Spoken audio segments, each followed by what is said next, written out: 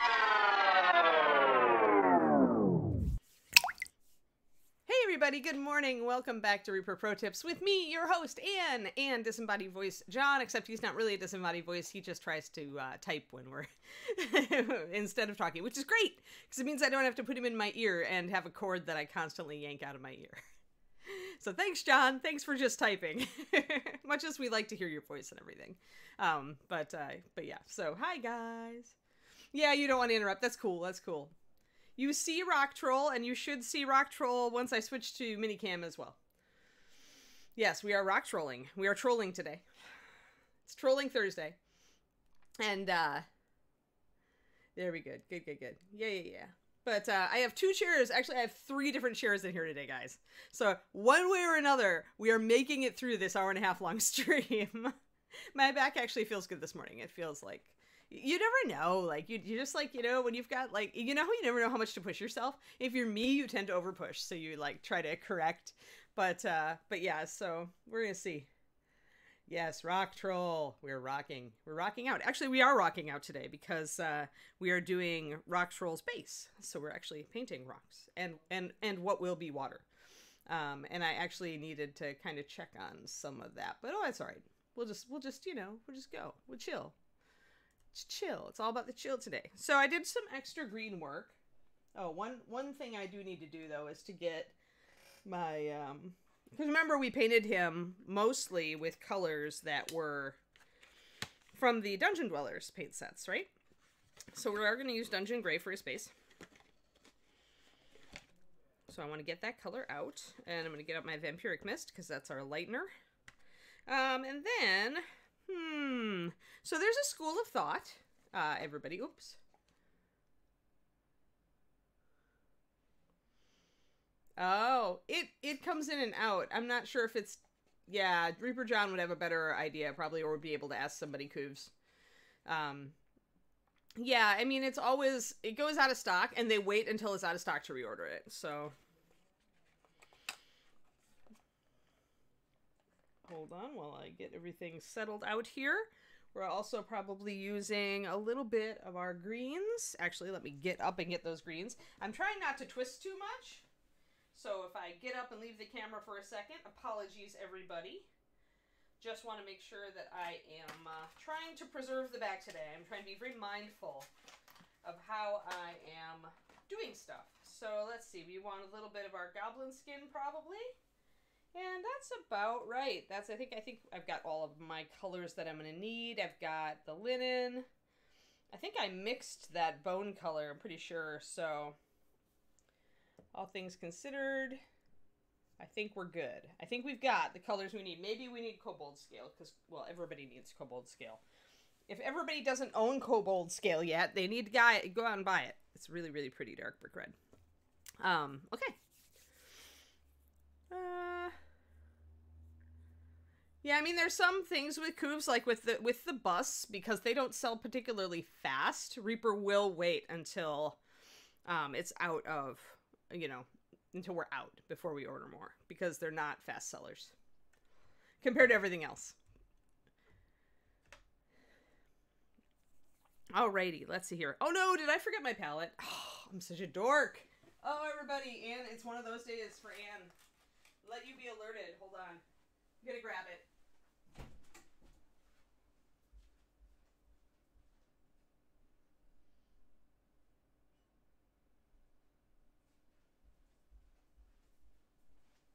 And you know what? I reminded myself 3 times to grab my palette this morning. Apparently none of it sunk in.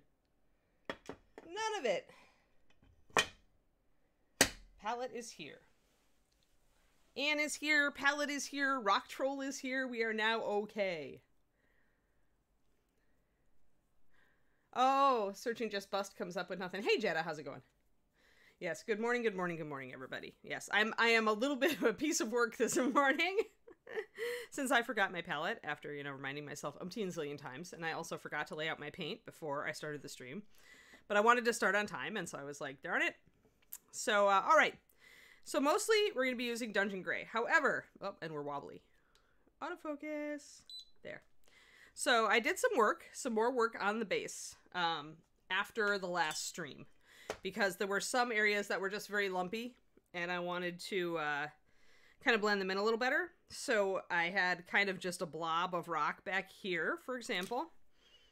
And so I added some little steps kind of going down into the flooring. I blended in some areas a little bit more. I added some more little rocks here and there, just again to help everything blend in. Again, a little bit blended back here. And I added another little rock over here so that I could have everything kind of blend in, blend together. And then, of course, we have some little mushrooms that I did last time up here, so we have to decide on colors for those. I probably should grab my black indigo because I'm going to want it for shadows. Now, there's a school of thought, everybody. It's not turned out yet. It's not done. But thank you. Thank you, Liquid Nebula. But it's not done yet. It hasn't turned out yet.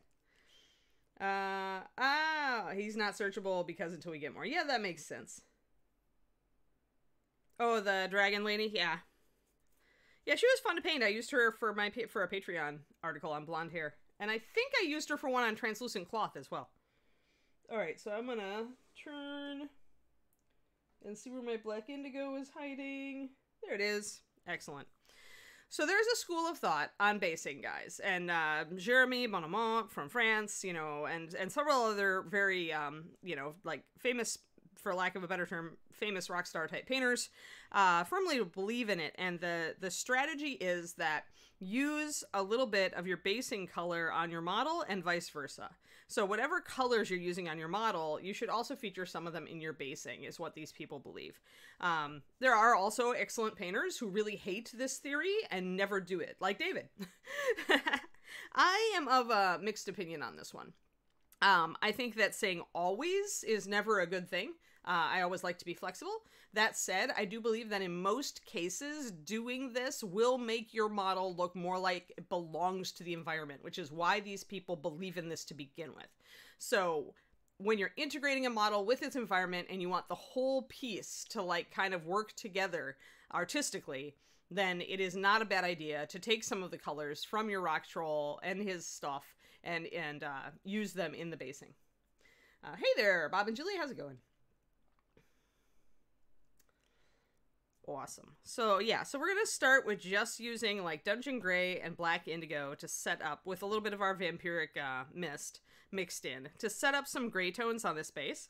But we are probably going to mix in especially the orange color here because it's a ground color and it would be a color that you'd find in mineral formations. So we'll use some orange and maybe a little bit of yellow mixed with it. We are probably, I don't know if I want to use the green. I may use it kind of around the base here and there, just real subtle. When people say you should use the colors of your model in your basing, they're not talking about doing it like really overtly. They're more talking about mixing it in here and there so that it's just kind of, you know, a subconscious thing more than anything. And coffee. Coffee is what your skin washes you look like. That's funny. All right, so let's mix up some colors, and we want to get kind of a range. And also I was thinking about the little pool that he's got that I made for him. And I kind of want to do going to do almost a reflection, like not a serious one, but this is going to be a very still pool, and it's very, very shallow. So it's not going to be give you a big reflection, but it could get you, because it's so still, it could get us a little bit of the purple here and a little bit of the loincloth color, maybe a little touch of green, and stuff like that. The thing with shallow, and I've been studying shallow water lately, so this is how I know.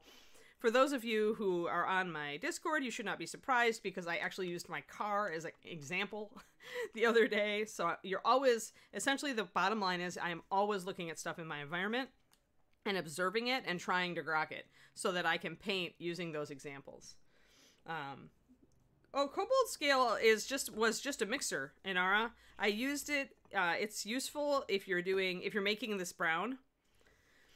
So the brown is a mixture of these two plus a touch of this and usually a little bit of yellow. You want to get a pretty strong warm, depending on how warm you want it to be is how much of the goblin skin you use. But yeah, Cobalt Scale is a lovely color. I don't know why people wouldn't use it. It's a really high coverage red. It's a brick red, so it's much warmer and it's not purple. So it's a very versatile, I would use it for mixing it into skin. to do like lip colors, blush colors, all that. It would be a great, if you don't want to go in the blue direction, it's a great color to use for that. I mean, you highlight it with any normal red. It's, you know, you could even highlight it with oranges if you just wanted to go up muted, which actually it's a key color in a coaching project I'm about to start. So what would a triad be for Kobold Scale? Have I done that yet? Have I done triads for the Dungeon Dwellers? Well, thanks, John David Speaks. You have just given me my topic for $5 this month. Triads for the Dungeon Dwellers. Because I use these darn things all the time. Like, I use the Dungeon Dwellers paints a ton now. Like, I regularly do. Because I like a fairly saturated, by saturated I mean bright, color scheme. As you can see, this guy is pretty vibrant. But I also like it to be just a little muted. I don't like it to be screaming eyeball primary color wheel colors, right? And so these colors are actually more saturated than you think they are. When you put them on the model, they're a lot like, look at, I mean, I used these, and you wouldn't think of these as saturated colors, but they actually are. And the green is actually, when you highlight it with yellow, it goes really vibrant. You know, when you use the orange and you know, highlight it up, it's actually pretty darn rich. So I use these colors all the time. There's really no reason why I wouldn't have done triads for them, but I don't know. I mean, I personally prefer my kobolds to be reddish brown. So, I mean, this is a warm red, and you could certainly use it for kobolds, and that's what Ron thinks it should be used for. That's why he named them this way. But yeah, I mean, you could use any dark brown to shade this for the most part. You know, maybe blackened brown would be the best one. You could use any darker red. Like red liner would be a good one. You could, actually red liner might be the best one. You can use a dark purple, like black indigo or nightshade purple. You can use any of those colors. I mean, but I'm fond of saying you can highlight anything and shade anything with anything else, depending on what effect you're looking for. But, I mean, any truer red will work just fine with Kobold Scale. It's just you don't have a dedicated triad that's using these same pigments. So if you want something that is going to look like Kobold Scale, only a touch lighter, then you're kind of going to have to mix. I need to double check because I thought I did Dungeon Dweller stuff, but I may not have done triads for Dungeon Dwellers. And if if I didn't do triads if I check my PDFs and I've not done triads for Dungeon Dwellers, then I will do that. But yes, so. No, I don't, John David Speaks.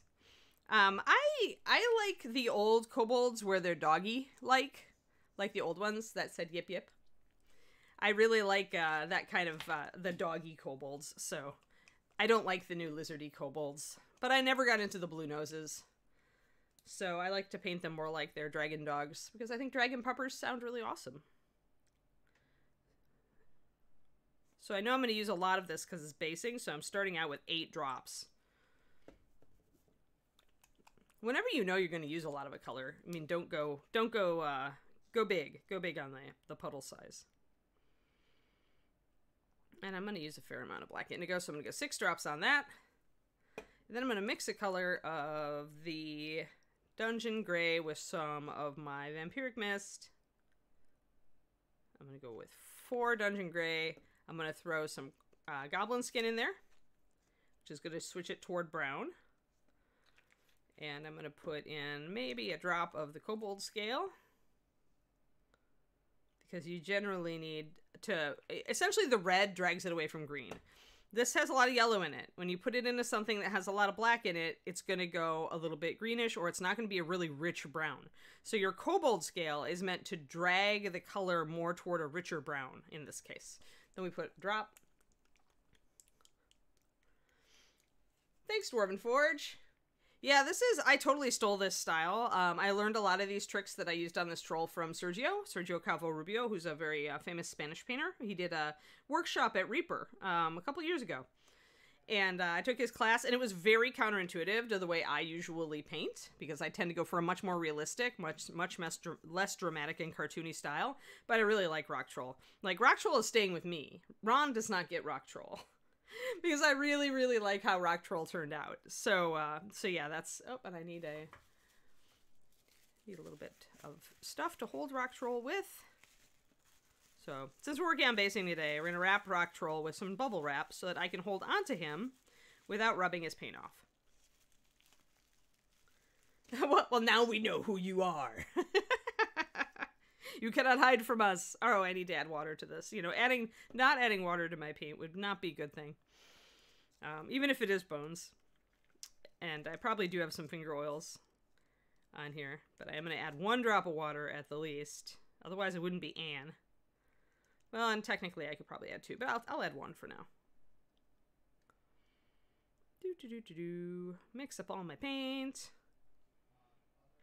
And often, guys, when I'm setting up these colors and I'm mixing them, I will not actually rinse my brush out between mixes because I want all these to work together. So, like, if I'm starting in my middle here, I could go here, even with all this paint still on my brush. Or what I will do is go here, because that's going to throw some of my Dungeon Gray into this Black Indigo. Any crossover here is just going to make them work a little better together. But I don't want to take this purple and put it into here. So I will rinse out my brush here. Yeah, and it works better with certain ones, though, Dwarven Forge. Because it really depends on the pigments that are used in the red. So some of them work better for this than others. So I went way too red with this. Now I've gotten kind of this weird kind of reddish, pinkish, grayish color. So what that tells me is I need more orange. Part of the problem is my goblin skin is out of solution. Silly goblin skin. Nope. Painted Rock Troll is mine. He is mine. He is. I'm such a like contrary little cuss too, because I'm like, David doesn't like him because he's green, and I'm like, I'm gonna keep him. He's gonna be in the case. Nothing you can do, boyfriend. So, you know, part of my keeping Rock Troll is my contrariness. Because I like Rock Troll. There we go. Now we're getting more of a brown color. Now we're going to add a little white to it. If you ever wonder kind of how your color is shifting and you want to really get an idea, you should add a little bit of whatever you're using for white.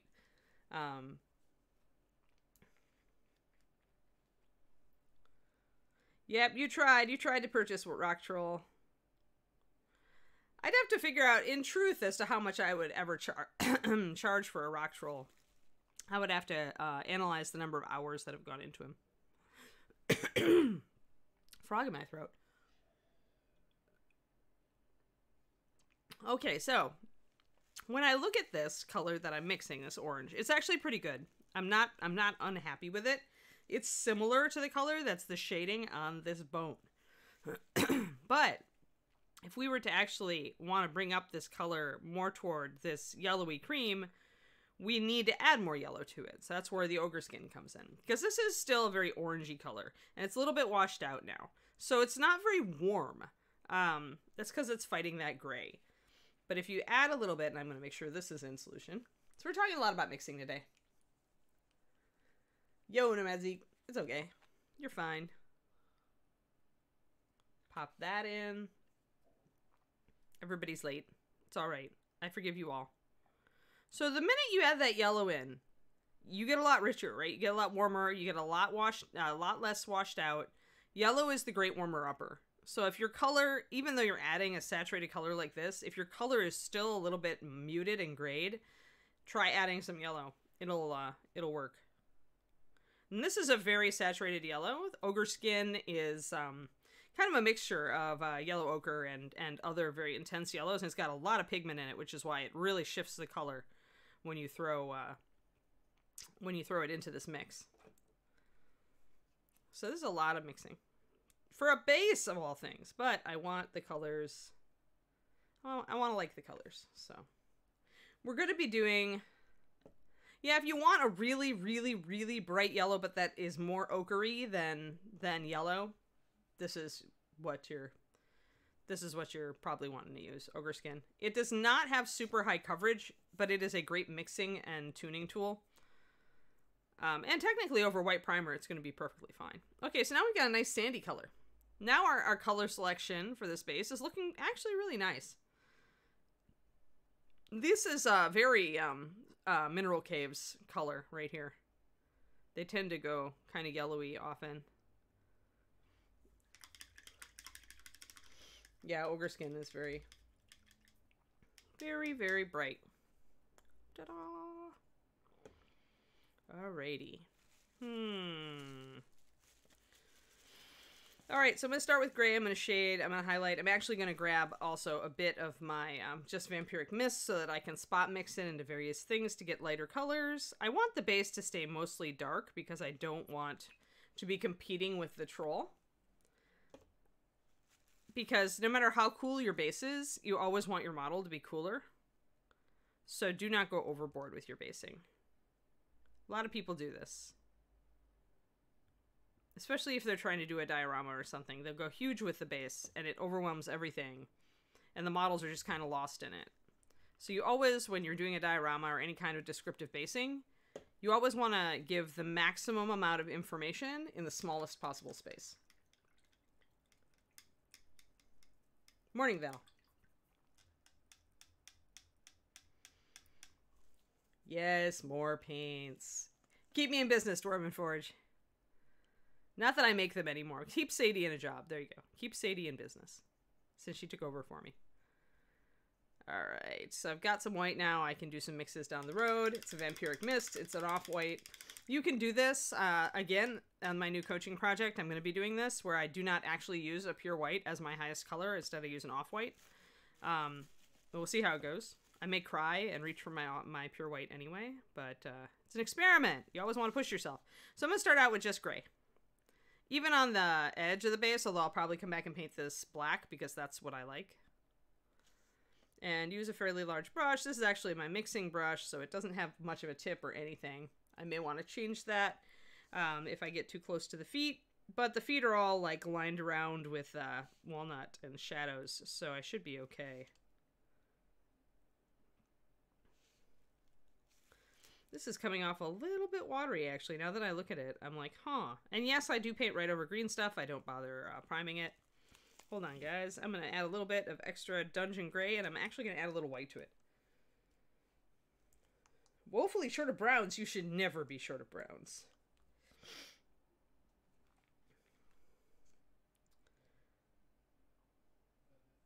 Like, browns are the utility colors. Browns are, like, where it's at. That said, I am notorious for using a lot of brown. Because I really like just having a couple or a few strong colors on a model, and then everything else is neutrals, because you don't get into trouble that way. So I really like cream colors and browns. Anything that lets me... So I'm going to actually add just a little bit of white into this, guys. If you need a color to cover better, and it doesn't, you can add a tiny bit of white to it. You want to have a lot of drops of your main color first. Like, I think I've got 8 drops of this gray.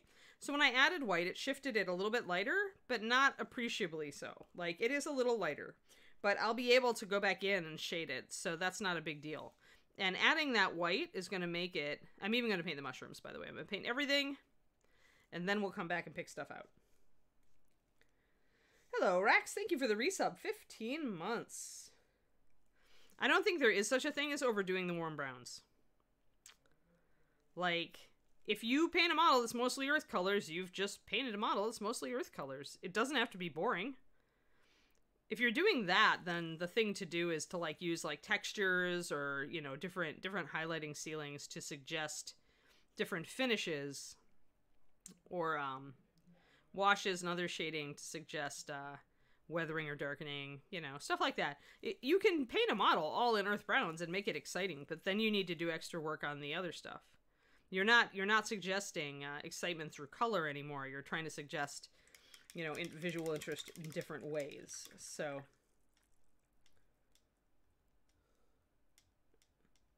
oh, did somebody try to link?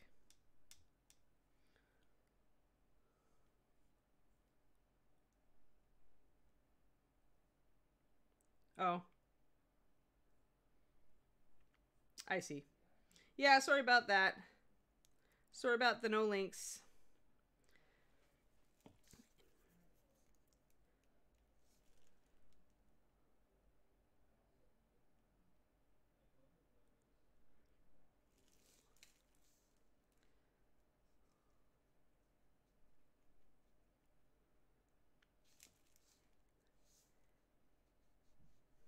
I know sometimes people like to link stuff to ask me to look at it, but that's not what this show is for. And, you know, other links, if it is extremely pertinent or Reaper based, then the mods may put it up. But otherwise, yeah, no links. We try to keep the focus on the show. Alrighty. So now you guys can see maybe why I blocked in this shadow here. Now when I put in this gray, I can kind of blend it into that shadow and just leave a dark shadow under the troll.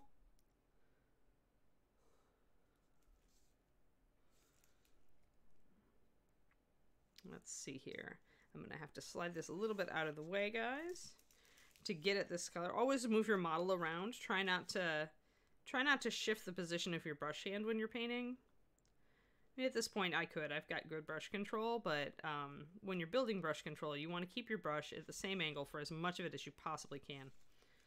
So it might be better, actually, for me to have gone through this way, through the legs, because that keeps my brush more at the angle that I regularly paint at. When you're developing brush control, it's very important to do that, because when you're building brush control, you're building muscle memory. So the more you vary your brush stroke, the less muscle memory you are building. So you essentially will take longer to get to the point where you can really control everything.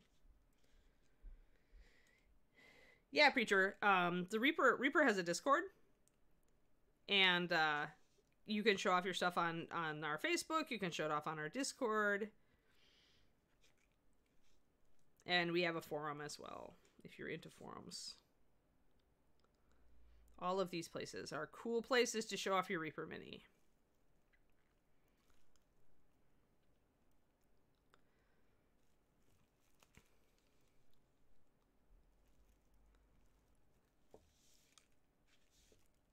I especially see a lot of them posted to Facebook, but also on the Discord, so. And our Discord community is really nice. It's a very large community. Oh no, I painted his toe. Well, okay, so right away, you blorfed, so grab some water and buff off his toe. Actually, his toe needs a little bit of a repaint anyway. My orange got a little bit rubbed off there. So I'll have to touch that up. There are definitely touch-up points, guys, but I'm gonna like wait till I have the entire thing painted, including the base, and then I'm gonna go through and correct. So, yeah, thanks for the link to the Discord there. John with the links. But yes, that's what happens when you blorf. Just rinse out your brush, grab some water, put it on the thing, scrub at it. It depends also on how much paint. If you actually blorf with a lot of paint, it's actually better than blorfing with just a little brush stroke. A little brush stroke is going to dry a lot faster, so scrubbing it off can be a matter of like very fine timing. Whereas that was a big puddle because I was using a lot of paint on my brush, so I had a little extra time actually to reach for a solution.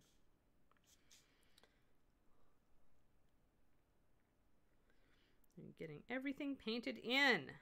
Then we will shade it and highlight it and do our stuff. Many blorfs. Yay! Blorfs.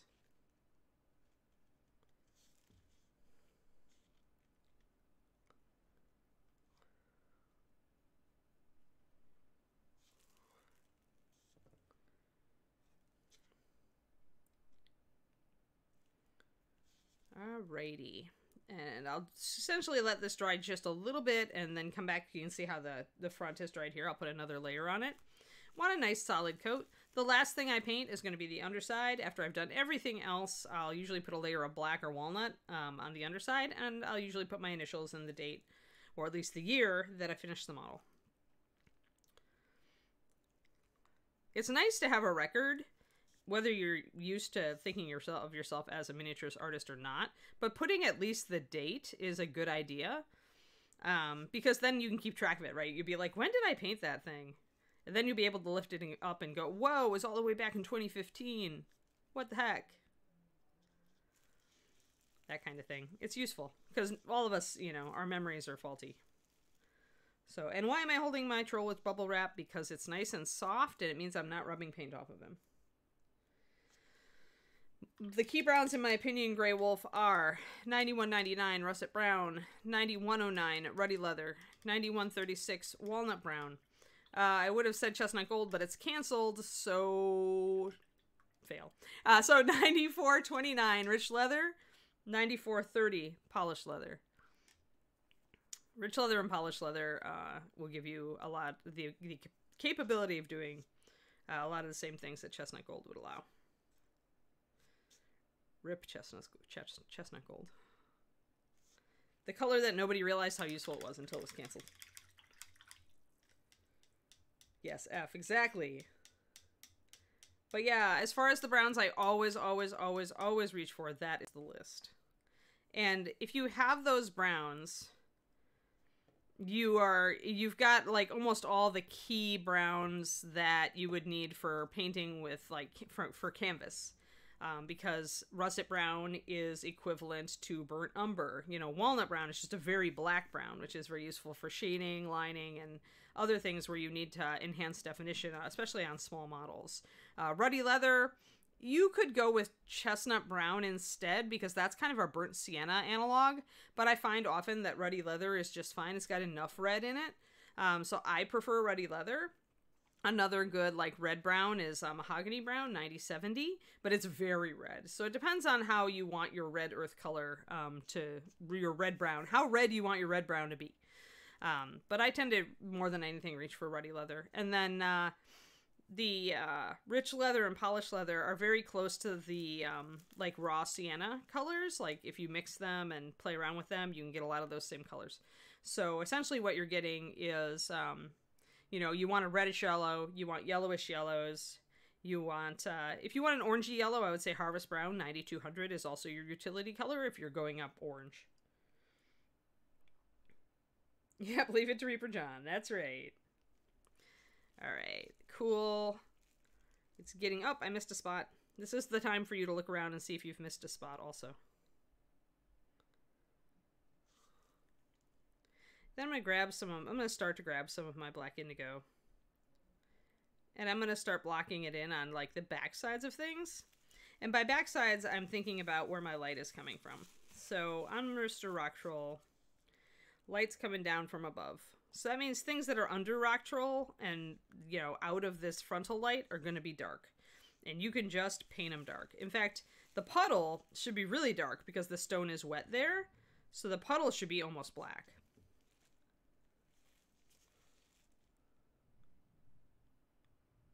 So I'm going to actually block that in really dark. And then I may change it as we go. But I want to remind myself that the puddle needs to be dark. It's mixing a little bit with my Dungeon Gray. I'm not too concerned. We're just blocking in. We're not refining.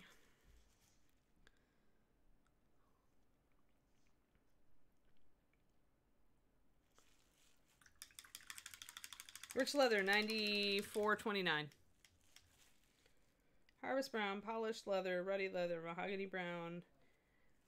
You need to remember russet brown and walnut brown, Chibi.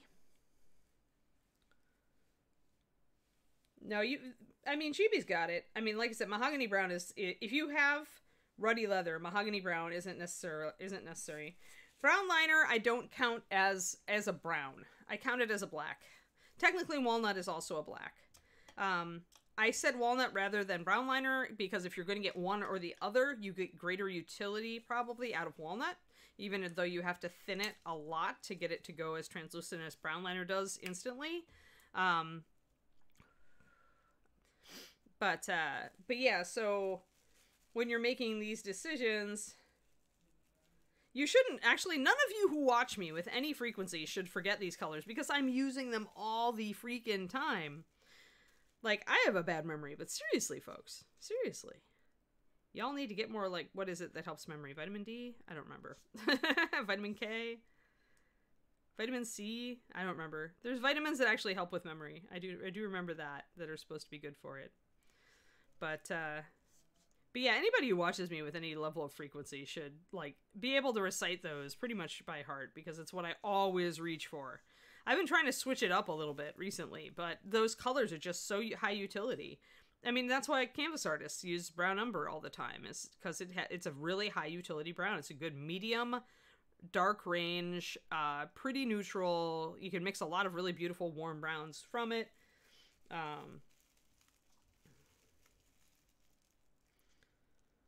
But yeah, those are the browns I think are MVPs. If you're painting a lot of animals or doing like blondes a lot, I would also pick up like leather brown, tanned leather, and the amber gold, golden blonde. Those are the earliest light browns from regular core. That's 90 30, 90 31, 90 32, 90 33. You could technically skip 32 and just mix 31 and 33 if you wanted, if you're budget limited.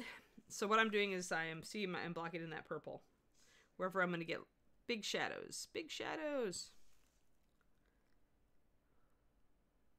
And I'm going to say that the light is coming from the front, so a lot of the stuff here in back is also going to be shadowed. Brinewood's a very grayed out brown. So the reason that I do not name any grayed out browns in my list is that they're easy to mix. But if you want a... Brinewood reminds me of the old powder burn brown. So if you like to use a lot of gray in your color schemes, like you like gray blues, gray greens, you know, really kind of grayish browns, you know, if you like that muted color palette, then yeah, Brinewood's your baby. So I'm going to just block in the back of these guys because there's a heavy shadow. So if you're doing directed lighting, you have to pay attention to where your solid shadows are going to fall. Anything on the front that light might hit can stay gray, but there will be a shadow behind this foot.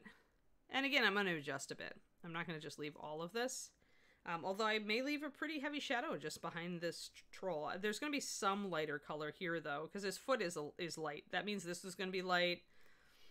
Some of this will disappear. I'm always asking myself about lighting lately, and especially on this model because he's so dramatic. So once you start a dramatic lighting effect, you can't just not do it on the base. You have to do it everywhere. So, and I'm going to have to switch to a smaller brush in a moment because this guy's just not going to do it too big. But I want to get stuff behind this foot because there would be shadow from behind this foot. So lots of shading, lots of shadows. But there's still light falling back here, so I'm going to have to modify this stuff. So really what I'm doing is first I'm thinking about the frontal light, then I got to look at the light falling down here, like the light falling here, and say, okay, where does light fall through that I need to rehighlight, and leave my shadows accordingly. So I even start out with a basic block in, and then I'm going to correct a lot of it.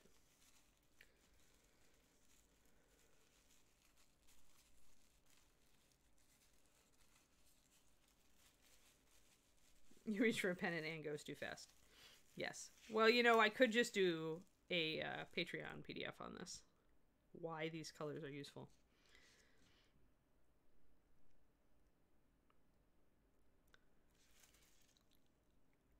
There's a reason, though, that certain artist colors, tube paints, have always been popular and part of most artists' palettes. Now, even in those days, you know, everybody still had favorite hues. But there's a reason why burnt umber's always, you know, usually on there. There's a reason why raw sienna is almost always on there, you know, and burnt sienna often, though not always. And a lot of the time it'll be like qualities, like burnt umber tends to cover very well. And, you know, a lot of colors in canvas paint don't cover that grade out the gate. You have to add white. All right, I think we're pretty good. I may want to add some finer shadows. Intense brown is like ruddy leather plus intense brown, or even adding a little yellow into that is my go-to for animal eyes. Because Kiri's eyes were very much like ruddy leather was the perfect color of Kiri's eyes. And some Shilohs have a little more golden, so then you add a little bit more gold. Dark brown eyes are the hardest on animals because they almost always look black. It's hard to make them show up. I am going to switch to a different chair and stretch for a second, everybody. I'm trying to take really good care of my back today. So stretchy break, stretchy break. I'm going to get this chair out of the way. Scooch, scooch, scooch. And get the other chair in. Oh, and I also dropped a paint bottle. Don't want that. So little stretches, stretch your shoulders, stretchy breaks. You should, yes. If you've been sitting for longer than half an hour, 45 minutes, get up and just take a quick stretch. And if you've been sitting for longer than an hour, you're ridiculous, Shadow Raven. But yeah, if you've been sitting for more than an hour, then definitely stretch. This is about 40 minutes for me, so yeah, it is sunny out here, actually.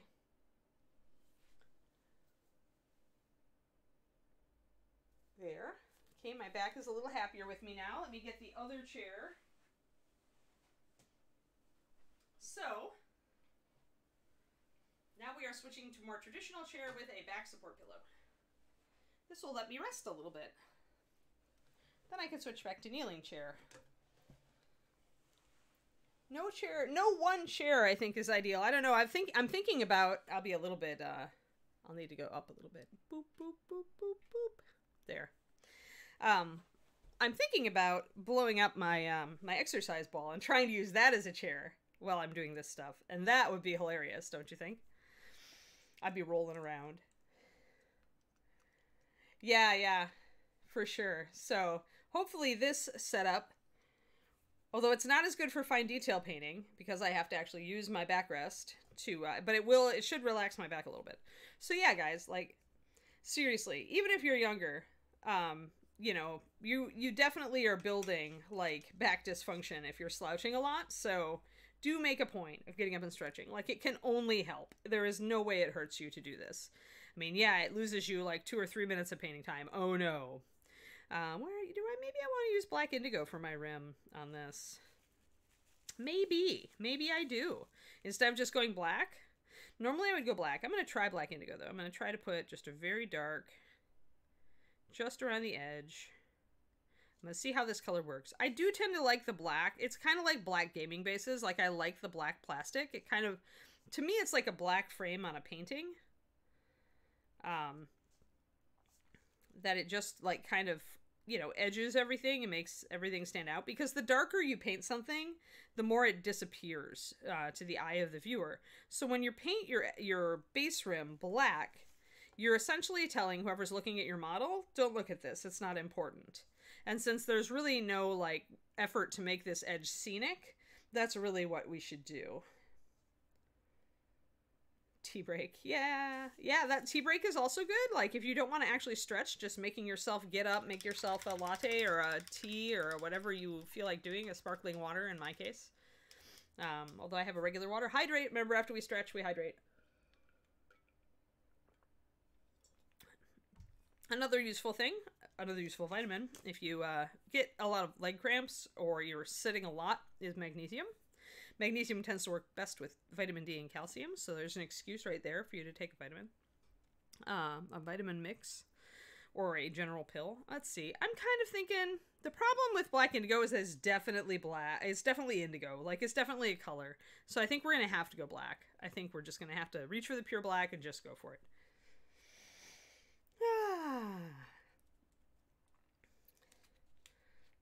So yeah, so I'm going to spend a little time in this chair, and then when we have to maybe get a little closer, I'll switch back to the other chair. And that should enable us to get through a whole stream without Anne's back crying. Yesterday, sadly, wasn't Anne's back cried after the stream. I just pushed it too far.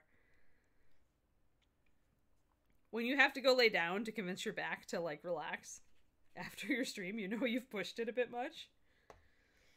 So, oh no, I blurfed myself. This is when Anne forgets that things are wet. Although there are worse colors to have on myself all day than black indigo. It is one of my faves. Alright. Make sure I don't have paint on my happy little bubble wrap. Oh. Hold on.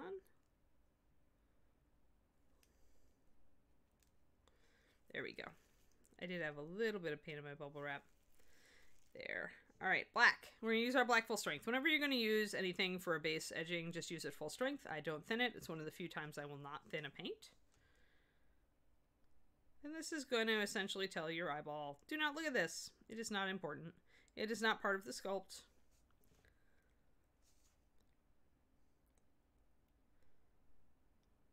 It's one of the only times I use pure black. I say normally I prefer to use a black plastic base, but there's not a good size that fits him because he's so big.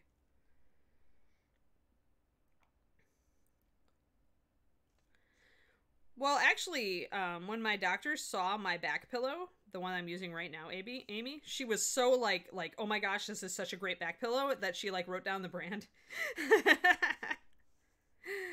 and asked me where to Google search for it. I actually just ordered an extra one because she said it was actually the best shaped and as far as depth that she'd seen. And she's a doctor who's been in business for a while. So I don't feel the need to get a chair, especially because I think any chair can be a crutch. Any chair, like no chair is perfect. Like I'm really discovering that in mini painting and in all the rest of the things that I do, like writing and, you know, everything, switching it up is really the way to go. I don't think I would want to spend all day in one single chair. So instead I do, you know, my rigged standing desk for part of the day. And I do, you know, my kneeling desk when I'm doing stream for you guys for at least a bit or for whenever I'm painting. And then, you know, now when I need to rest my back, I go to my standard chair with the back pillow. And I'm just doing this blocking in on the base rim while I have this because this chair doesn't let me. If I'm going to bend forward and really get close to the model, I'm going to be slouching and not using my support pillow. So, but yeah. So, I mean, hey, ergonomics is a fair thing to talk about on a painting stream. We probably should talk about it more, to be fair. But yeah, I'm of the school that really believes that no single chair is going to be the magic bullet. In my experience, your dysfunction will adapt to almost any chair. Yeah. I think is it Love Home lumbar support pillow? 1 second, I will check for you because I'm cool, and it's like just a normal. The one that I found online were gray and black, but it's just a normal lumbar support pillow. It's memory foam. Yeah, Love Home. When I searched it out on Amazon, or after my appointment on Tuesday, I found it right away, although I didn't find the blue velvety one. Unfortunately, this one is, one of my dogs ripped the zipper out, so I wanted a new one that was a little bit, you know, not compromised. So I was glad I could find the brand again. But it does have, the cover's washable, so...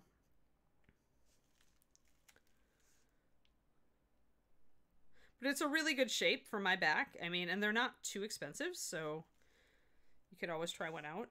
I tend to like, when I need to rest my back, I put it in my chair, just my straight upright chair, and just kind of lean back into it. The other place this thing saves my life, or has saved it in the past, is in the car. It's fantastic for car. Like, it usually it'll just give you that extra bit of support that a lot of car seats just really don't give you. So yeah, be good to your back is the bottom line, even for those of you who are younger. David abuses himself pretty badly, but I'm like, well, I can lead the horse to water. I'm just happy he's doing yoga. Whatever I could do to get that boy to stretch. All right, so cool. So if I wanted to, I could paint the whole bottom of the base now, but then I wouldn't be able to actually put the base down, so let's not do that. But you can see how putting that black on there just kind of gives it a frame. Like, it's just, at that point, it's like, okay, well, that's the edge of the model, so I don't need to look past that, and your eyes reorient to what's on top of the base. And that is what you want. That's what you want. That's why I like the black base. A lot of people, if you're wargaming, a lot of people will instead do their base rim a color to match, like, their basing, their turf basing. And that makes sense, because you're not doing a single piece then, right? You're doing a unit, and you want your unit to go together, or you're using a color to designate that this model is part of this unit. This is red unit, this is yellow unit, or whatever, or this is light green and dark green unit. You know, so that's also fair, but you know, so gaming models, totally feel free to not take this advice. But yeah, for pieces where it's a display piece, like Troll, I think doing the black edge is a really nice touch. All right, let's get back and I'm going to resituate my seat a little bit and get a little closer and get a finer brush and thin my black indigo and start really picking out details here. Maybe doing a little wet blending. Trying to make all of these little shapes come out is now our goal. So we're going to be using a mixture of our gray and our indigo and possibly even some of our other brown colors. We'll start mixing these in. We'll start using them. I do want to add a little water to them because it's almost 45 minutes into my stream.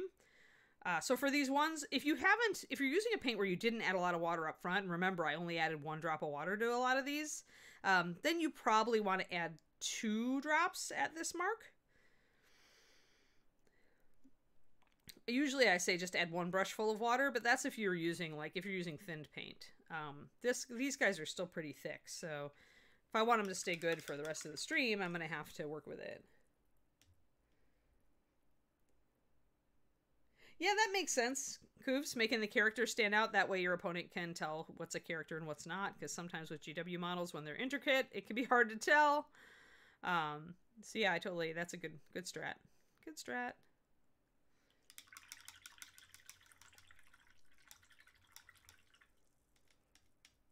You know, Gasoline Moth, slack is okay.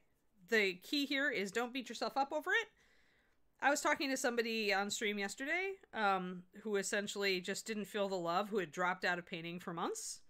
The way to get back into it is to just get back into it if you want to. I mean, it's all, does your hobby give you joy right now? If it doesn't give you joy right now, don't force yourself to do it, and don't beat yourself up over the fact that you're not doing it. But if you miss it, if you're like, oh, I really do want to paint, don't wait for inspiration. I always use this quote, but Jack London is like, I don't wait for inspiration. I go after it with a club. And he's got the right mindset. If you want to be a regular painter, be a regular painter. Make yourself sit down 20 minutes a day. In 2 weeks, it'll feel like habit. And it's important to have kind of the same time of day or the same trigger that makes you do it. Like, okay, I wash up after supper and I sit down and paint for 20 minutes. It'll get to the point in a very short period of time where if you do that every day, even if it's 20 minutes, that's not much time. Then it'll come to the point where you clean up the dishes and you feel like painting. Like you really feel like painting. It's a weird thing how the brain adopts habits. And you can trick your brain. Like your brain tricks you all the time. So really we've got to get some back, right? Like our brains totally trick us into bad habits all the time. So the least we can do is cancel them out by getting in some good habits. I mean, that's why you get into the TV habit, right? You get used to washing up the dishes and then you go sit down and watch, whatever show. And then you feel weird when you don't do that. And that's not because, sometimes it's even not that you really enjoy the habit. It's just that it's a habit now. So, kind of be aware of kind of the things that you get into and ask yourself if that's really what you want to be doing. You could also just watch TV and paint at the same time. Some people can do that. All right, so I'm going to start blocking in a little bit of shading on the back here. And I'm mixing in some gray. So I'm not using the pure black indigo. I'm actually mixing in some gray so these shadows are more subtle.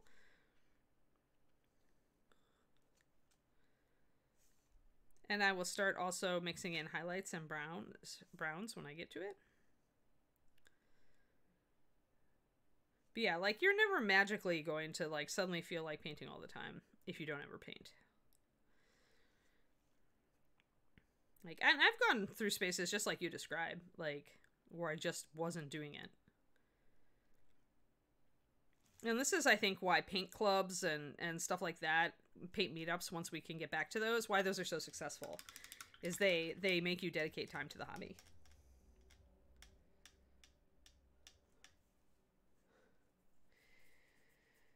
Yeah, I do music or audiobooks. David can have a show going while he's painting. He's able to split his attention as long as the show is mostly he likes dramas with a lot of dialogue, like courtroom dramas and stuff like that, because then he can just listen to the show. He doesn't really need to look at anybody on the screen. I used to be able to paint if it was a movie I'd seen a lot. There were certain movies that I had watched 60 zillion times and I was able to put those on. Usually movies where I just like the soundtrack, like Fellowship of the Ring. So we're just mixing in our indigo into here to bring in some shadows so that we can then highlight. I'm using this rock in the back to kind of proof of concept at this moment. So I'm playing and blocking out the shapes a little bit. And then I'm going to bring in some orange and see if I like it. Doing it on a rock in the back means that then I can kind of try it out in an area that's not real visible. And then if I like it, I can go and tackle this front part. Well, you know, it is what it is. I mean, we all wish that, you know, we could actually go out to restaurants and, you know, take vacations and, you know, all that fun stuff. But there's nothing we can really do about it. So at this point, I think it's good to just look forward to a time when we can again and kind of plan our next vacation. That's what I've been doing. I'm kind of hoping, David and I planned a vacation in Hawaii this fall. So I'm hoping that by that time, it'll be feasible. But we really miss going out to restaurants. On the plus side, I've learned to cook many new dishes. Yeah, Kronika, that's what I used to do. Oh, yeah. Yeah, that's a problem when your paint club moves to a place where there's no parking. Yep. Yeah.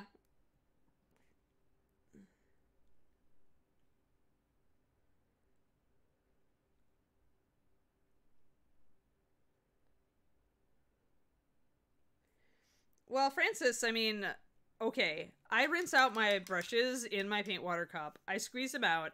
I leave them sitting for days. There's no problem. Like, there are some people that are extremely, extremely hardcore on brush cleaning. I am not one of them, and I don't suffer for it. So, I mean, you never leave your brushes with paint in them, but, I mean, paint water has so little paint compared to the amount of water that it's not going to ruin your brush. So, I mean,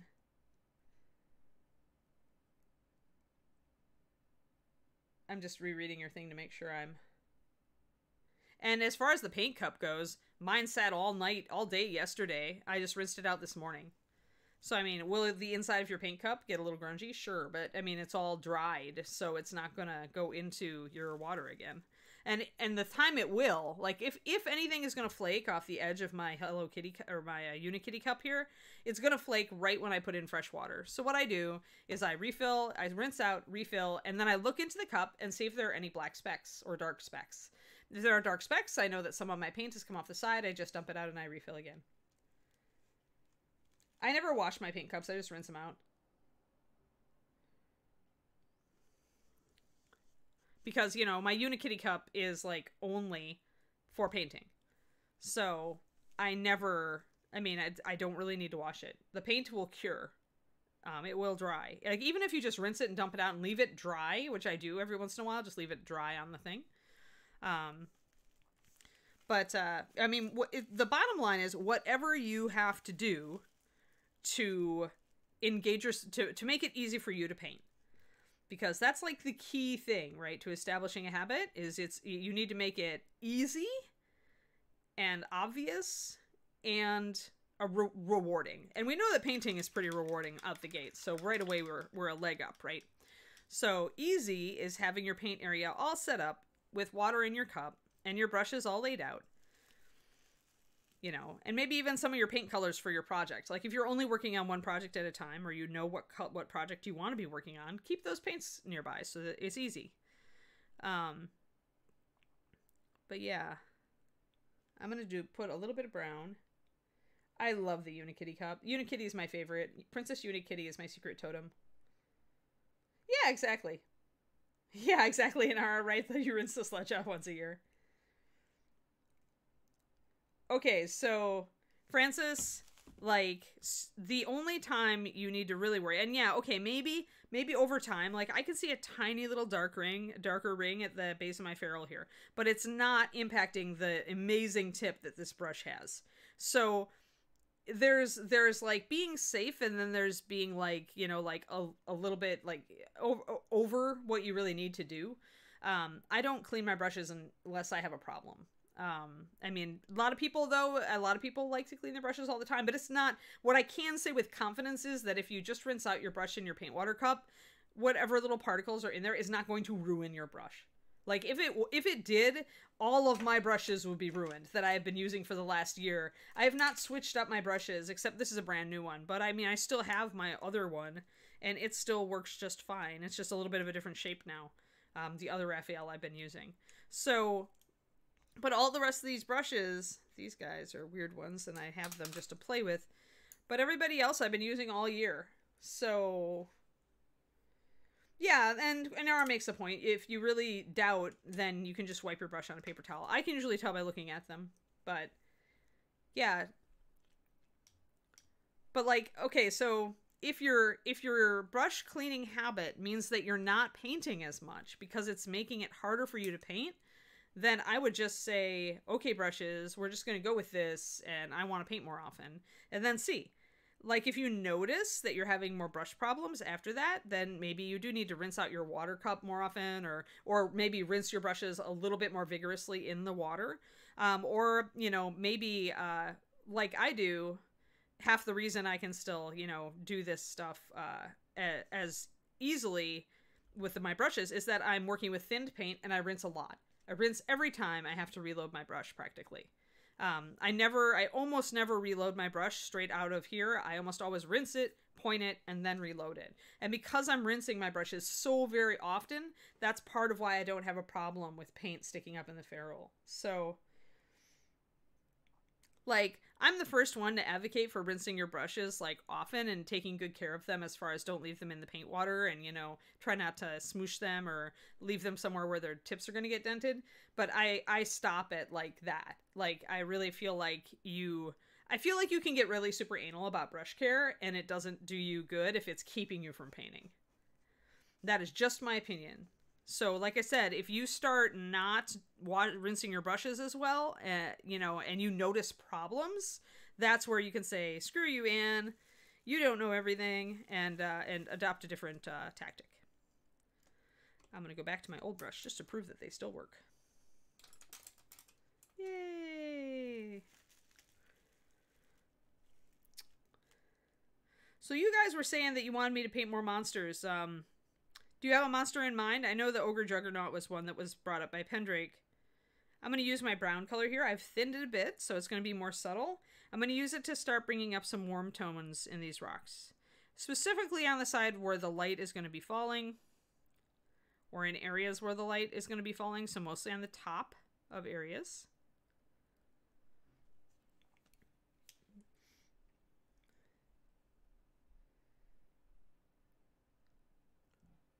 Well, I mean, better to err on that side than the really careless side that ruins brushes, right, Francis? But now you know that you have a little leeway, so... I mean, it's good to ask these questions. It's never dumb. It's always good to ask the questions. And some people are going to have different opinions. I mean, and all of us have different standards for our brush care. As long as your brushes stay good for the amount of time you need them to stay good, you're good. I'm using some gray to just bring some of that color back into these rocks down here so I can also warm up the base. See how these rocks look warmer now since I've used a little bit of this orange color. Pick a few monsters and let you vote. Oh, Pig and Pumpkin Cart does not excite me. I mean, yeah, I'm looking for monsters because that's what other people said the other day when I asked if they want to do PCs or monsters. Like, the carts are very boring to me. It's just wood. And I mean, to make it more interesting, I'm going to switch chairs again, guys, and do a stretch. To make it more interesting, I'd have to, like, sculpt extra weathering onto the boards and stuff. I guess that could be a project. So maybe I'll think about it. Depends on how big it is, too. I don't want to take on a really big model. All right, so we're going to come back. We're in a stretch. Let's see what time it is. Okay, I've got 25 minutes left. Mushroom Queen? Yeah. She's one that people have brought up before. That would be fun to do. Your cats are more likely to play with the mini. Yeah, animals. Yeah, Julie. Of course. See, if Bob could get in there and type, I bet he would say vampires. Or some undead. Which one is the title lurker? Is that the crab monster that I already tried to paint? He was going pretty well. He was a blue horseshoe crab type. Yeah, my lower back feels hot, so I'm going to just kind of stretch a little bit, guys. Mushroom Queen? Everybody seems to want... I've already painted her! The one that's in the store is the one I painted, Chibi.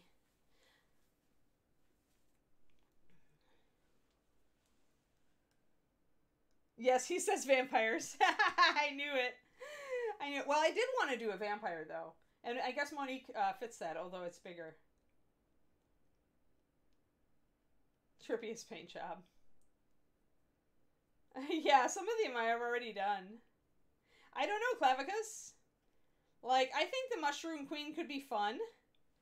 I love Minotaurs. I love Minotaurs. I'd have to look at Beholders. We don't have a real Beholder. We've got things that are like Beholders. The problem with owlbears is that they're all one color. Oh, the Andromeda Queen, the alien Chica. Yeah, I the Patrick Keith sculpt, right? Alright, I'm going to try to sit down again, guys, but my back is acting up. So we're going to do just a short thing, but if my back continues to act up, then I'm gonna call the stream just a little bit early. We're going to kind of ease back into this stuff. Let me make some notes, though, on what you guys have been saying about monsters, because I asked you for a reason. I don't want to forget it. It'll go right out of my head the minute I don't have... I think the Title Lurker is the crab one that I already tried to paint. He was okay. Bones 5 Minotaur? I'm gonna make a note. I like Minotaurs, and usually Jason is the one who's sculpting them, and he does great Minotaurs. So I'll write down the Bones 5 Minotaur when we get the Bones 5 stuff in. Okay, Fungal Queen. Julie wants me to do an animal of some sort, or a creature that is... Hey, you did a hippogriff, didn't you, Julie? Like, I'll look. Hippogriff. Because that would be fun, because we could talk about more feathers and maybe a different kind of color scheme, and we could also talk about horse patterns. Question mark. Bob wants me to do a vampire. And somebody said the 54mm Monique. Which would fit the bill for both? Question mark. You may skip out on the spider streams. I haven't, nobody said a spider. Yeah, nobody is, nobody, or maybe one person did. But yeah, no cave spiders. Yeah, spiders, Spiders make me go meh. If people, when we have so many people reacting with phobia in the channel, I'm just like, yeah, no. Hippogriff sounds cool. Yeah, I like the idea. Julie's monsters are always so nice. So I seem to recall a really nice hippogriff that Michael Proctor painted. So maybe okay, so I've got a vampire, a minotaur, a fungal queen. I'll look around. Maybe the Bones 4 female. Oh, is that the one that Julie painted that's kind of finesse or a finer sculpt? 77752. Minotaur. I know, there's so many good Minotaurs in the Reaper line. I enjoy almost all of them. So I could look at them and see which ones are really exciting. Terrorfish. Alright, my back is feeling a little bit better after standing, so I'm going to sit down. We're going to try to actually get some warmer colors on these mushrooms and hopefully make it through the entire stream. This is the hope. Let's see how it happens. But yeah, if the back acts up, then I'm gonna call it early. Just because I'm trying to get better, not worse. And being nice to it is definitely a thing.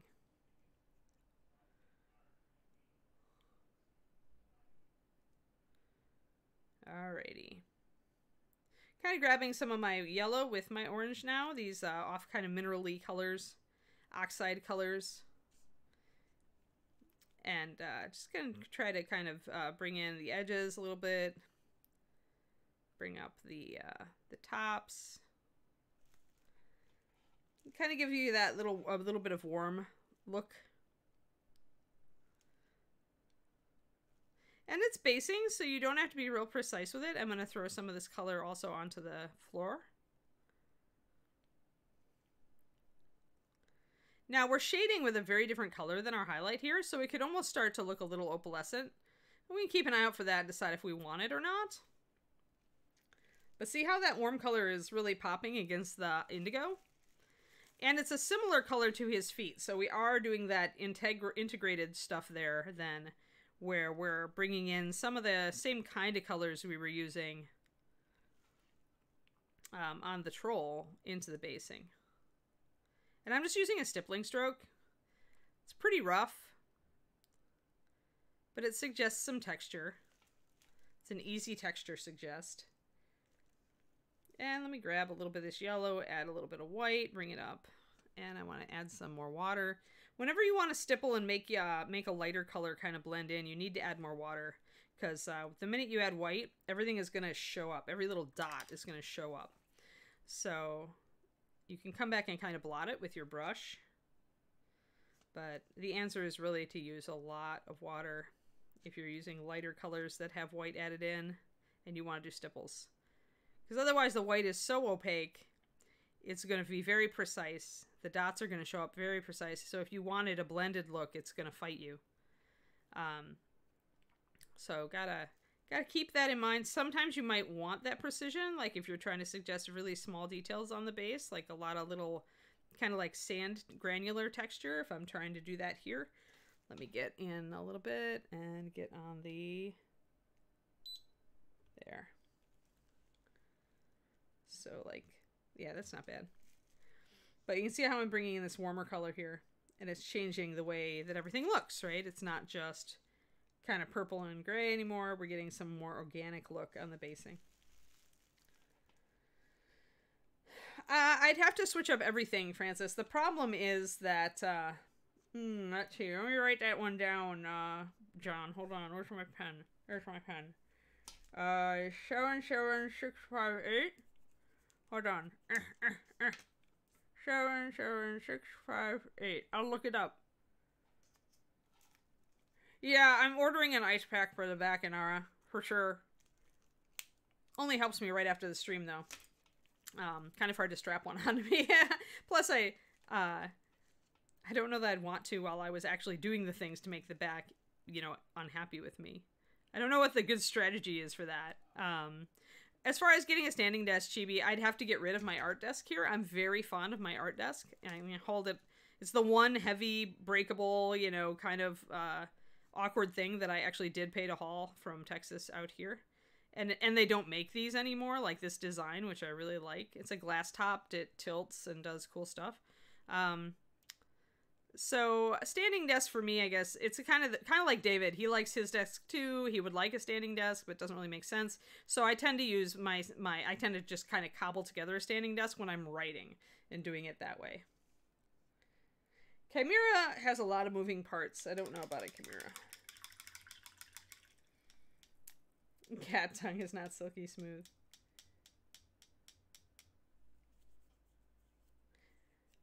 Yeah, chibis are not really my whole thing. I am not the best chibi painter. Like, I have not painted one. I have partially painted one. But chibi style is not my best look. Alright, yeah, the back is definitely upset, so I'm going to call it just a little bit early, guys. I don't want to push it.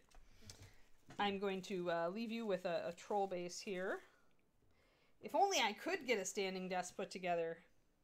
But yeah, definitely an unhappy back. Just a little bit of one, so we want to call it. Yeah, this is better than it felt yesterday. I'm being smart, right? I'm calling it early. So, John, who do we have to raid today? We're going to be rating Paul Pape Designs. Yesterday, I raided into him raiding somebody else. So okay. I went and double checked. He's going to be on for another hour and a half or so. So we'll hit him today. All right. Awesome. Let me back up here. So today we spent time talking about basing strategies, about why you would use a neutral color to put a rim around your base, about mixing base colors, using colors in your base that you also used on the model to make it look more like the things are tied together. So hopefully you see how that kind of works with the start of our base here. Now that we've got everything blocked in, we should be able to finish this guy next time. So next time Rock Troll comes around, be there for the finish. Yeah, I just have to be nice to it, Kerniko. So when it gives me signs that it's really getting irritated, I need to stop. This is not like Anne's usual thing. Like, I used to just power through this stuff, like, seriously. And that's why I'm in the situation I'm in today. So everybody, get ready to rumble. All right, guys, so have fun. And tomorrow is the cat person, is Shadow Eyes, our Catfolk Rogue. I hope you have a great day, and I will see you all tomorrow, okay? I'm not sure about the D&D stream later. It depends on my back, but I'll try, okay? Thanks, guys. Bye-bye. Bye, everyone. There's going to be no painting platinum later this afternoon. She is moving her house, so she took today off. We will be back later tonight for Reaper Live. Get ready to see a bunch of Reaper virtual stuff. Let me start the raid as I'm talking. 1 second. All right, we started it. Reaper virtual classes are now live. So if you guys haven't seen those, head on over to reapervirtual.com. Go to the classes tab. Game signups are now live as well. So Pathfinder Society, Starfinder Society, and 5e games are up. There's a bunch of Starfinder and Pathfinder people who work at Paizo that wrote games. They're going to be running games. So I think that's really exciting. So yeah, see you guys later tonight. Have fun. Go say hi.